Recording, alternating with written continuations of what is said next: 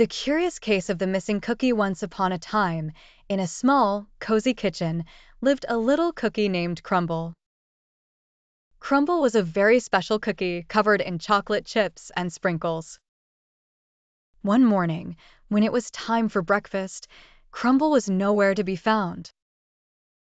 The children, Billy and Lily, were very sad. They loved Crumble more than anything. They searched high and low, under the bed, in the toy box, and even in the fridge, but they couldn't find Crumble anywhere. Where could Crumble be? Billy wondered aloud. I know, exclaimed Lily. Let's ask our friendly neighborhood cat, Whiskers. Whiskers was always getting into mischief, and he knew every nook and cranny of the house. They called out for Whiskers, and soon he came trotting over. Whiskers, have you seen Crumble? Billy asked. Whiskers meowed and nodded his head. Then he led the children on a wild chase through the house.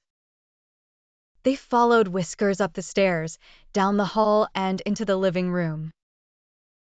And there, under the couch, they found Crumble. Whiskers had been playing hide-and-seek with Crumble, and they had both fallen asleep.